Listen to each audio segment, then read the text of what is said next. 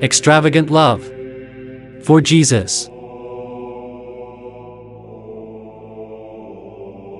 Inviting you to spend your 5 minutes and listening, meditating, and praying on the Word of God as you begin your day.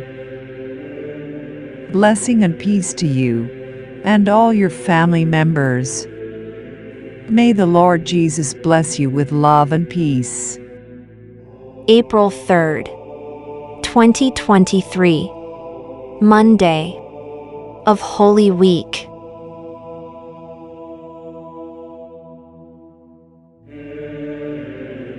Prepare your mind and heart as you listen to the Gospel. In the name of the Father, and of the Son, and of the Holy Spirit. Amen. O my God and King, I beg you to grant me the grace, during this time of meditation, that all my intentions, actions, and operations may be directed purely to the praise and service of your divine majesty. Amen.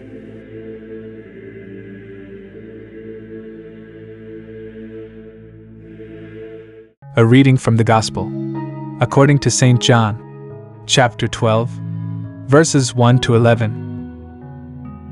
6 days before the Passover, Jesus came to Bethany, where Lazarus was, whom Jesus had raised from the dead.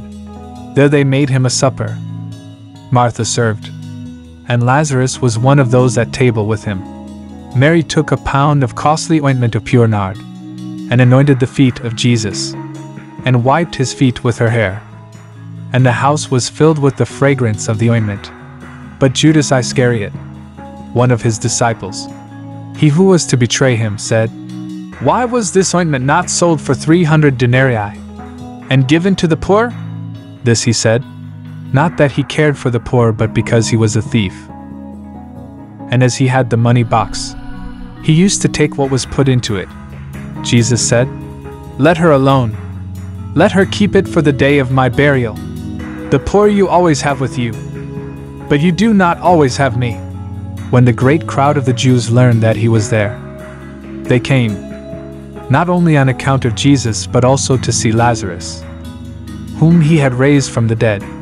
So the chief priests planned to put Lazarus also to death, because on account of him, many of the Jews were going away and believing in Jesus.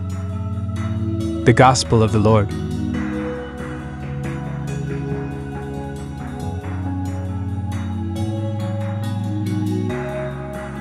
Let us pray and meditate on this Gospel passage.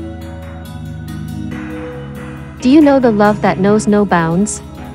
As Jesus dines with his beloved friends, Mary does something which only love can do.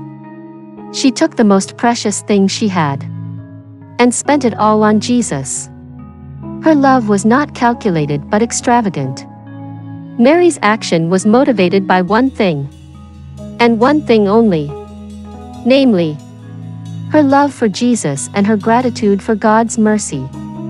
She did something, however, a Jewish woman would never do in public. She loosed her hair and anointed Jesus with her tears. How do you anoint the Lord's feet and show him your love and gratitude? The cost to the giver shows the true beauty and goodness of a heart filled with love and gratitude. Why was Judas critical of Mary's lovely deed? Judas viewed her act as extravagant, wastefulness because of greed. A person views things according to what is inside the heart and soul.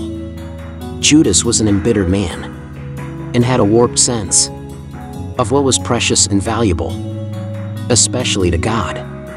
Do you examine your heart correctly when you impute wrong or unworthy motives towards others? Let us pause to pray silently and ask the Lord Jesus to bless you with all the graces you need for today.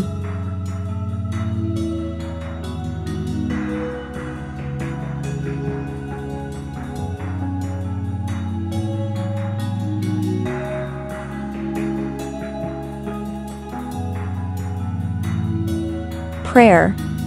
Give us, Lord, a lively faith, a firm hope, a fervent charity, a love of you. Take from us all lukewarmness in meditation, dullness in prayer. Give us fervor and delight in thinking of you and your grace, your tender compassion towards me, the things we pray for. Good Lord, give us grace to labor for. Through Jesus Christ our Lord. Amen.